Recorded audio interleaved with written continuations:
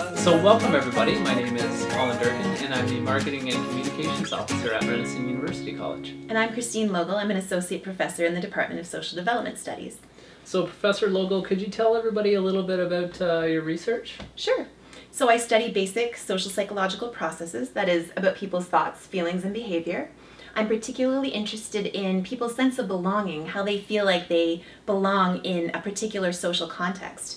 And I study this particularly within the context of people's transitions into university. That's a time when feeling like you belong in a situation can be especially helpful for both psychological well-being and academically.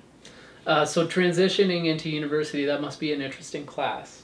Yes, I choose to teach introductory psychology because with small classes of only about 40 students, I can actually listen to each student and teach them not only psychology, but also how to manage the ups and downs that can come in the university transition. Very cool.